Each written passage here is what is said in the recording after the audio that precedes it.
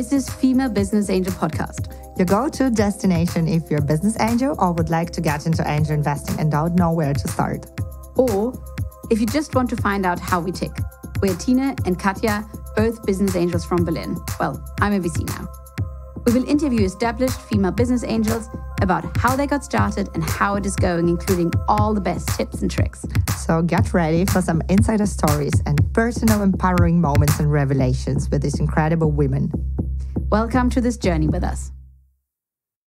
Hi, Tina. Hi, Katja. So nice to talk to you. Thanks. Hi, and thanks for being here with us. It's super cool to be interviewed. Well, let's see who's interviewing whom on the show.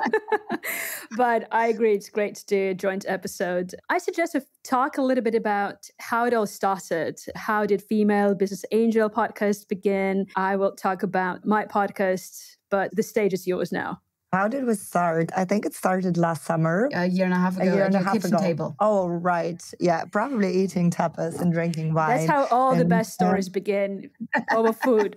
Were you already working on the pitch deck for your fund? We were fundraising. Setting up your own fund. I was in the process of finally quitting my job at Spotify, which was like a big, scary step. And we've been discussing angel investing so far and the resources that were available to learn about it. And we realized, okay, there is nothing for female business angels. Is there a podcast? Well, there are a couple of podcasts, but they are more US focused or not necessarily for female business angels. So we could not find that resource. There were no books because it's literally happening now. It's not in the books yet. You cannot really Google it.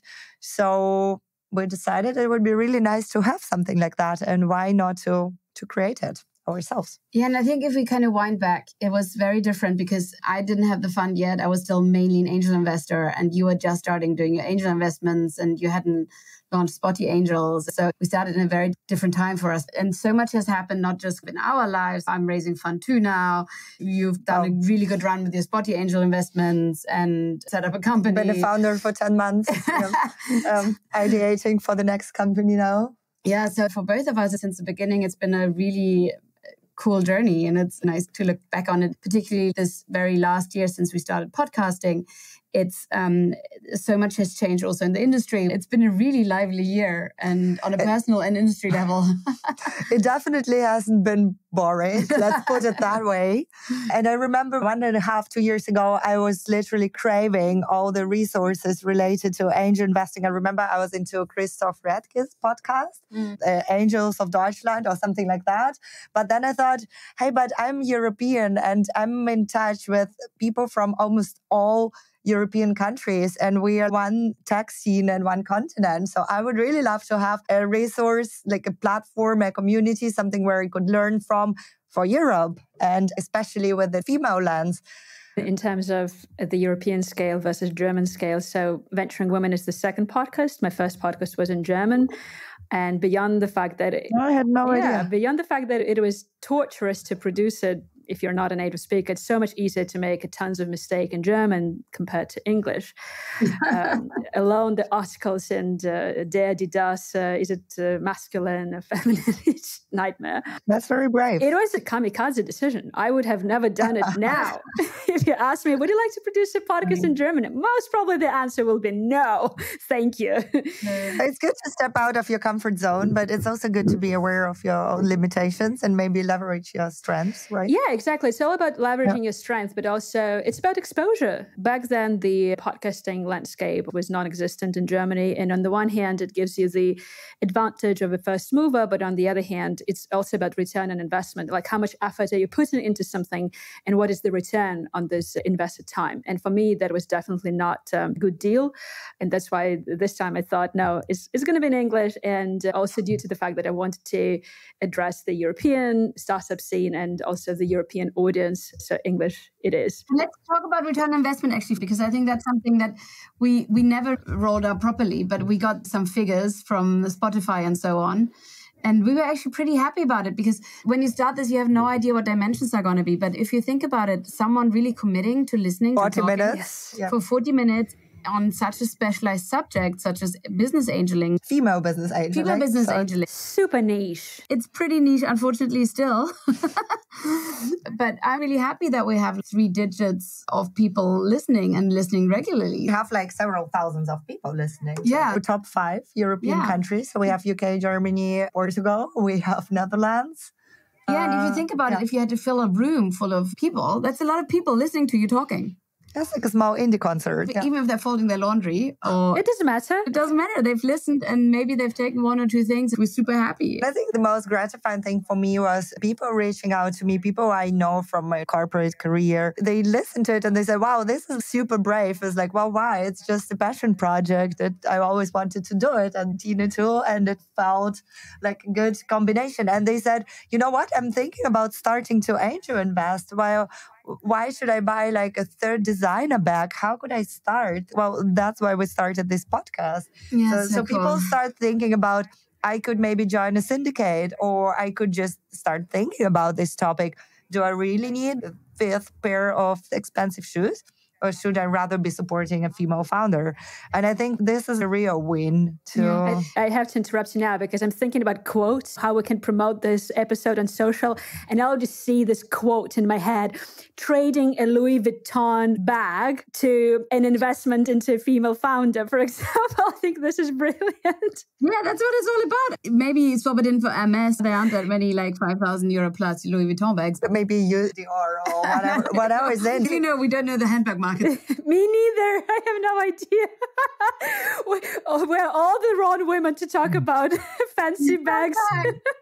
So we had June Angelidis from Zamos VC as one of our first guests. And she was telling that in Africa, there is actually like a handbag fund. So it's called like that. It's for women who invest together in female founders in Africa instead of buying another handbag. So it's not our idea. For me, another thing that I really enjoyed was giving these female business angels a platform, because it's such a brave thing to do and it's such a hard thing to do. And the first investment is the hardest. So we had a few on that hadn't done that many, and to come and record something about what they're doing and why they're doing it is such a nice way to give them space like for a stage. for what they're doing.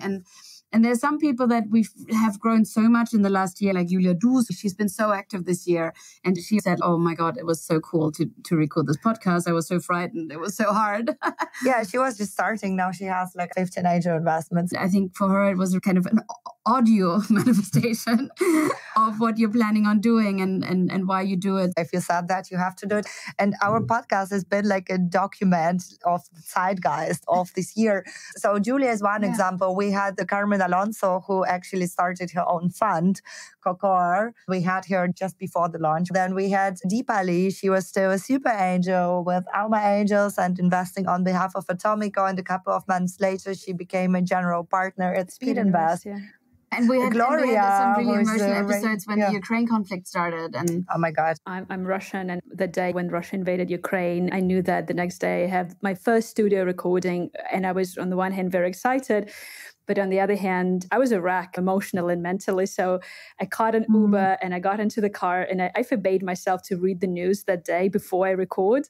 So I'm in that car, and music is playing, and suddenly they start broadcasting the news, and I hear that Russia is bombing Kiev and that missile rockets hit Kiev, and I literally begin crying right in the car. And it is impossible. How can you continue doing whatever you're doing? It felt so unimportant. I'm recording a podcast, but how is it important in the grand scheme of things when such horrible events unfold? But then I reflected on that and thought, yeah, but that shouldn't derail from all the good work that I'm putting into this. And you still have to focus on the positive things that you can deliver and continue work. We had our first live recording in Factory Kreuzberg with Stephanie van Beer and Deborah from Founderland. So it was around diversity, and we planned it for International Women's Day.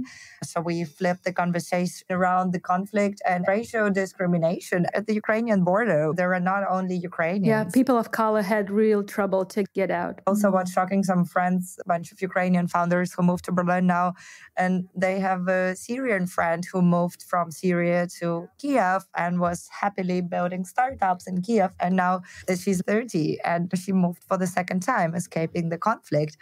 And I'm not sure if we would have this conflict if women ruled the world, if it would be that brutal. Most probably not. And I think this is a good segue to discuss diversity in the startup scene, in the investment scene. On the one hand, we've seen a lot of great news this year. So we saw a lot of, well, not a lot of, but we saw some new funds that would focus on women-led businesses. We saw some women-led funds who do not necessarily have a gender lens, but they have female general partners. So on the one hand, I want to focus on these positive trends. On the other hand, I see that the volume of investment, the amount of money that goes into women-led startups is declining, it's shrinking, it's abysmal anyways, it's depressing, and it's getting even smaller and smaller. So why do you think this is happening? I wish I had an answer. Yeah. Like, that's all. Dang, I hope for one, because I don't have an answer either. I think it will take time. It's just going to take time. I think it's going to take time. I know that percentages of mixed teams founding are going up. How it relates directly with average across the industry, I can't give you an answer. There are some suspicions I have, such as, especially in the beginning of the year, we had really, really inflated rounds. Big companies, which are all the guys doing it. Is it an ego thing? Well, I don't know whether it's an ego thing. It's a many egos egoing together thing. Maybe. Egoing together. It's a communal ego effort. And no, I actually don't think it's ego. It's obviously something that's ego related, which is the belief in really bigger visions for men, yeah? And the execution that's happening in some cases because of this, and this is what it's all built on, yeah? Coming back to the numbers, it's a mixture of a focus on these really, really huge rounds that happened in the beginning of the year, which are all male-led pretty much, and I don't really have another explanation because it goes down to the averages. I haven't seen any numbers, which I would love to see in the pre-seed seed area, what the split is there, because this is what we would want to see. Because you have a general number and like female-only teams, it's less than 2%. And these averages are so distorted by the huge rounds because so much of it is the huge rounds. So it's just still not very good data. So I can't give you a proper good answer, but that's my only suspicion that it's all skewed by these huge deals. And we've met in Paris at Women in VC conference, and the comforting thing is that there are a bunch of new funds that emerged this year, also raising their proper fund. There is Pink Salt Ventures in the UK. Yeah, I think there are a couple of others, something in the Baltics as well. Better fund in the Baltics. Yeah. And these funds, this is something that we only learned this year while running the fund as well, is that we play now a very important role in the Berlin ecosystem as the first filter for female founders. And that is an important role. Yeah? Although, disclaimer, this is only for venture capital kind of funding. Obviously, there's a lot of funding that's not venture capital, which is super valuable for economy. But this is just the hyper growth potential startups. But it is important that every ecosystem has someone like us that works day and night on this stuff. And now we have that in almost every European country, exactly. Which is so really good. Really so that's cool. the first step. It's going to take years. And we're seeing all the female juniors being hired into the funds, obviously not at partner level. It's so hard to hire partners at partner level. So it's so good that all the new funds are bringing women at the bottom and mid levels. So it's just going to take time. There have been a couple of unicorns and almost none of them in Germany had a female founder. We need more female founders with a good exit also to get this flywheel going. And it takes time, but it's coming. Make this episode in 7 years again, in 10? No, in 3. In 3, yeah. Let's stick to 3. Sounds a bit more optimistic. What I found interesting in the female founders report for Germany is that only 6% of female founders act as business angel investors and 16% of male founders. So there is this huge gap of 10 percentage points, which is significant because that means that the money does not circulate. The money doesn't flow back into the ecosystem. And that's, I think, where your podcast is extremely important because it sheds light on those female role models that do invest as angels and it demystifies this whole path. And on the other hand, I'm also very curious to observe this whole wave of emerging fund managers and people who pivot into the venture capital industry from other industries and not just make it more diverse from the standpoint of gender. They make it more diverse from the standpoint of experiences because up to 90% of investment professionals in venture capital, they have never worked anywhere else. They have just been in the venture capital industry, period. And if we can ride this wave of emerging fund managers that bring a wealth of different experiences, that will automatically make also the startup ecosystem, the startups that are backed by investors, also more diverse. That means that we're also creating different types of products and services, that we are using the whole potential of the society, the creative potential of the society, the economic potential of the society. So Katja, what was your biggest learning out of all the conversations that we've had?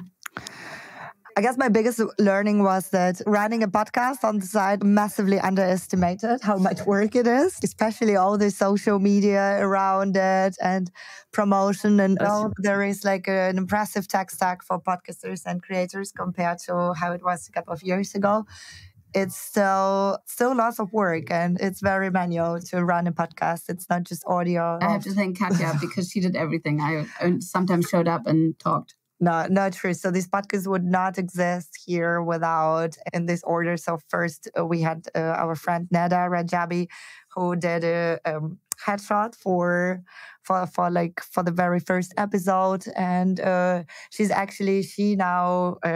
recently shooted for Vogue Germany. So she's she's riding the wave of her photographic career.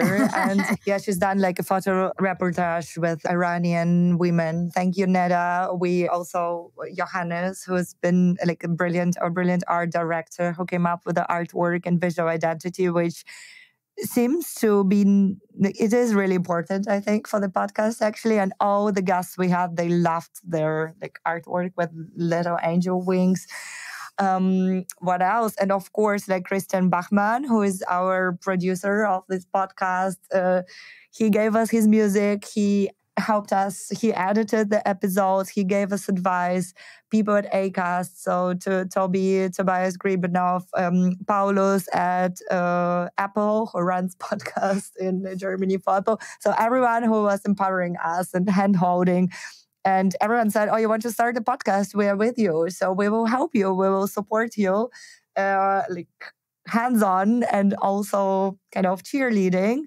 And I think without all these people, it would have not existed. So, So thank you all. So Darya, what's your main insight about podcasting of the year? My main insight is that sometimes you underestimate what you're creating. So many people came to me and told me that they're absolutely fascinated with what I've been doing and with the footprint and the online presence, the reputation that I've created and all the great stories that I shared. From the inside, it looks, for me at least, it always looks much smaller than from the outside. Yeah, that's true. But that's the same also for knowledge often, huh? That exactly. You always think like, oh, I don't know anything. And then when you speak to someone who doesn't know anything about the subject, you're like, oh, I actually know. I would attribute this knowledge thing to an imposter syndrome. Sometimes it's the way it manifests itself. But here, it's really hard to judge sometimes. And take social media. Sometimes I look at the numbers and they're impressive. Sometimes I doubt, are these numbers even true? Is it true that people in Vanuatu listen to my podcast or people in Indonesia listen to my podcast? Because it sounds and looks surreal. But then suddenly you get a tiny little piece of feedback, or you have a random conversation and people share something that they heard on your show, or they randomly tell you, oh, actually that made an impact on my decision, or that helped me in this another way. And you realize that these numbers are true. You can't validate them immediately all the time, but it's there. Whatever you're creating intangible can be tangible from time to time in a very, very concrete way. You're the creator, and so you're becoming the opinion leader. So you have the mic, and people actually listen to it. Maybe it's a bit scary, but it's also nice to start a little movement, even if it's a very niche one. Yeah, as you rightly said, you have the mic. So for me, an open question and something that I'm still trying to understand, how much of me shall I share on my podcast? It's my podcast, right? But the idea of the podcast is to give space to other women. This is my goal, to shed light on their stories. But so many people tell me, no, we also want to hear you. And it's then a balance. How much me should be on the show? How little? Yeah, an interesting one would be, so how does this dialogue happen? Our dear listeners reached out on Instagram, on LinkedIn. or they ask for an intro, and then they want to meet guests we had on our podcast, or they want like some other introductions. It would be really nice to kind of grow a podcast into a community where it's not like one to many, where it's like all about you and your guests, but it's also about the community around your podcast, and that they can talk to each other and have like, build productive relationships and fulfilling ones. This is true. And so yeah, we started the Telegram group for that, but we need to kind of activate it a bit. So that's where the podcast will live on. Yeah. But what's the plan? Yeah. So the plan is, when we started this podcast, the plan was to interview 20 to 25 female business angels based in Europe during a year. And we hit the target. So it was a project for a year, and we are very proud. I think it exceeded all the expectations. So it's been super fun. It took us to Vienna, to Female Founders Conference. It took us to Paris, to like podcast on stage, we met incredible women. Just people were referring them to us, like, you need to have like this woman on your podcast. And the main learning is to just do things that follow your inner calling. And even if it's just for 1 year. Yeah. And for what's next, we'll see. Don't know. For me, it's time to, I'm a VC now, so it's been good to reflect for 1.5 years on being an angel. And so for me, it's definitely time to move on to the VC level. We'll see. I mean, we're such good friends. You never know what's going to happen. My plan is to focus on business and to hopefully start another startup. Fingers crossed. Yeah, but let's collect some of the wisdom that we've collected during the podcast on business angeling. The biggest one, that finding your gang is really important in life, but finding my gang was a magical experience in a way, and it still remains one of the best things that's happened to me in my whole life, finding Giza and Fabiola. And you have the whole family around Oxo now. So it's not just you, running the company. It's all this family and extended family and community. I mean, and founders, you're in with a lot of the friendships that have happened about the female business angeling community in Berlin. And it's lovely. It's such a cool gang, and people find each other and invest together. That's so important, because I always say it's faster to make decisions. You make better decisions if you're not by yourself and you don't try to make the decision by yourself. So find your gang, whether it's a VC that you co-invest with, whether it's another business angel that you like to co-invest with, or maybe it's five business angels that you like to co-invest with. Find your gang. And there are some really cool places to find your gang. So in Germany, it's Evangelistas or Encourage Ventures, which are doing also amazing work, Encourage Ventures. Then there's Alma Angels in the UK. Hermesa in the UK. Hermesa, you have Angel Academy. Angels for Women in Italy, they are pretty kick-ass. Femme Business Angels in France, Sister. There are like a bunch of organizations in the Nordics as well. And there are places to go. No one can say, oh, I don't know how to find my gang, because there are places you can find your gang. And if you cannot find your gang, you can create it. Exactly. That's always my way. That is exactly how I launched my first podcast. Because I said, well, if there is nothing out there that I would like to listen to, maybe I should launch my own show. Bang. Maybe I should listen to my own voice. Yeah, that's what we've talked about. And get used to it. Yeah, absolutely. So I guess that's the main learning. Like find your gang. So join a business angel club or start one. There are like a bunch of Slack channels. So we will be sharing that on the Telegram group and also like on the LinkedIn post. Then the second learning is just start by doing something, by helping founders. So share advice, share network, share expertise, write an article. So you don't have to invest money away. Just start by being helpful and by giving first. You can kind of test ride the experience. Of course, the money is a big part of it, but in a way, it's like once you've invested the money, you have to put the work in. Obviously, no one holds a gun to your head. You have to do your work, but you want to put the work in because it is work. It's a commitment to invest in founders. So that way you can like test drive the work without having to put the money down. And it also solves the issue of the pipeline. So many people have no idea how to even penetrate this mysterious world of startups. Where do I find them? Where are they hiding? Well, there are many places where they hide in. Well, because they're not hiding in plain sight. And then if you join an accelerator, an incubator, or some kind of a community as a mentor, as an advisor, as a contributor, as a volunteer, whatever, you don't have to put your money first. You can first contribute with your knowledge, with your experience, and get a feel feel and get a taste. Is it something for me? Does this drive me at all? And is there a spot for me? Is there a spot for me? Is my expertise valuable? Because it may be it may be the case that you're coming from an industry and you will have to discover what is your USP, what is that they can offer to founders. Maybe you'll have to find specific types of founders. Maybe this will be not startups. Maybe this will be more classical enterprises that will benefit from your industry expertise. It's an exploration. It's a very interesting journey to explore what is your added value that you can deliver to entrepreneurs. You've already come to our point 3, which is like define your USP. Some people spoke about this in a really amazing way. For example, Laura Lewandowski was awesome talking about what her USP is and how she thought about it and how she brings it into the companies that she invests in. It's really critical because otherwise you don't even know what to have the first conversation on. It makes everything so much easier when you know, oh, this is what I'm here for. Yeah, it's not, hi, my name is Tina, and I'm really smart and I really would like to help you. It's like, and really cool. No, my name is Tina, and here's like what I have. Here's my superpower. Yeah. I can crunch your Excel sheets. Yes, here's my superpower. Do you want it? I think this is actually, and this is something that Kerstin Bock, that I recently recorded, spoke about so nicely about how she's her journey into this, and she was really curious about deep tech funding and about money and the European Commission. So she started becoming a board member at the European Commission, and then now she's investing in things that she came through. If you're driven by true curiosity and really a will to discover, you will go onto a cool path, yeah? And you have to in order to make these decisions that you need to take to make angel investments, you have to dig really deep into subjects. And without your curiosity, that just ain't going to happen. It's also an amazing source of energy because it's not a sprint, it's a marathon, right? So if you invest into a startup, it means that you will be there with the startup for a few years. Maybe you will exit in 2-3 years. Maybe you will exit in 5 years. Or in 10. Or maybe never. Yeah, and you can lose it all. Yeah, most likely never. Yeah. But it means that you need some kind of source of energy that will keep you going. And curiosity is a very powerful driver. If you're curious about something, you are insatiable. It pushes you to go further and further and further.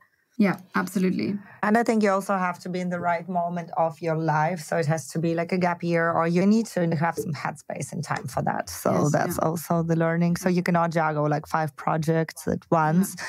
Okay, so let's talk about money. What have we learned about money? Money. Yeah, demystifying. Yeah, so you don't have to be rich to start angel investing. There are a bunch of scout programs, for example. You have to be kind of rich. Kind of rich. Not Rockefeller type of rich, but kind of rich. A bit. But, so how rich do you have to be? How much do you have to invest? You can invest your own money. You can start with a handbag, as we said in the beginning. So we just have to define how much a handbag costs. That's the whole point of this conversation. So I've seen few angel tickets under 5,000 euros. That's really small, but it's more of an exception, I would say. But if you have a good value add that's clearly defined, people will take that. And one common learning across everyone I've spoken to and I've asked this question is, did you put too much money in your first angel investment? Answer, yes. And so people think like, oh, if I don't put 50, I'm just not taken seriously, or that's not enough skin in the game. It's just simply not true. Yeah, start with 5. Yeah, 5, 10, 15. Test the water. Totally. Exactly, diversify. Yeah, you're on a journey. This is not your last one. And this is another learning. You have to do a lot. Mm-hmm. Doing 3 angel investments is nothing. You have to be out to do, well, there's very different numbers on this, but the lowest common denominator is kind of aim for 15 over a number of years. So this is how you should budget for it. Because you do need diversification. Just like with any type of investment, if you're putting all the eggs in one basket, then the probability to be unsuccessful is quite high. But the good news is you don't need to invest your own money. You could join Scout programs. So we had a bunch of guests who are Atomico Angels. There are also VC funds such as Altitude, for example, co-founded by our friend Vidisha Berkeley. If you invest a 5K ticket, they would supercharge it with additional 100, I think. So they have this open angel program, which is just crazy. There are ways to become a scout, but first you have to follow your curiosity and provide added value.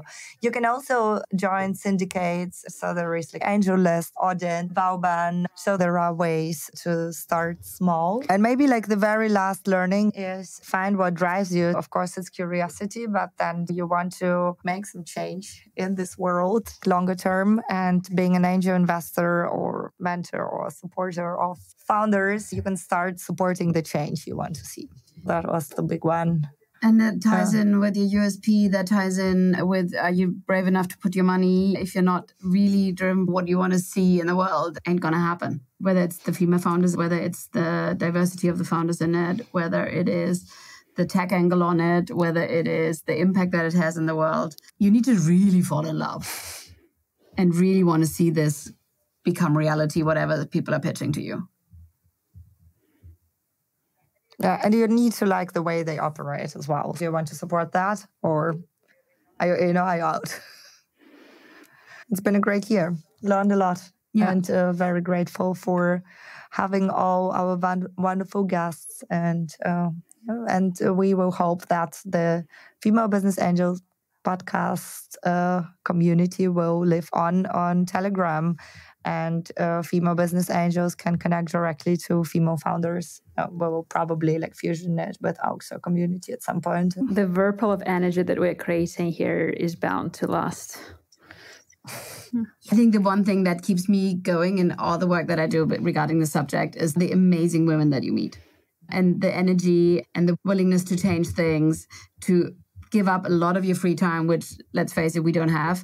So it's just this energy and the dedication and the passion and the honesty that comes with it that we all can profit from, especially the founders that we invest in. It's such a cool driving force. And another thing, you are suddenly at eye level with people you would never think that you at eye level with, be it executives from other companies. And it's such a lovely thing to come together with people in joint belief in companies and products. This is true. I tend to think when I talk to founders, for instance, I look at them as the architects of the future because they are building our future. That's it. Right? And this is amazing. And the vision that they have and the dedication and the commitment and the grit that they bring to this world is just outstanding. And it's contagious. Once you talk to these people, it fires you up. It always fires me up. And when I look at these women, they also have amazing stories and quite cinematographic lives, to be honest. You talk to them and you're just impressed with everything they have done, places they have seen, world they've traveled, fascinating stories. And I think these are stories worth sharing. If we're talking about podcasts, these are stories worth supporting, worth financing, if we're talking about investment, because all this brings us closer to a different world. Hear, hear. Yeah, and you're the master of your own world. So take your destiny in your own hands and do things. Go for it. Just go for it. Yeah. Thank you, Darya, so much. It was really cool to be interviewed, not to interview. We kind of took over at some point, but we tried. do it again. Yeah, maybe invite us to your podcast. We'll come.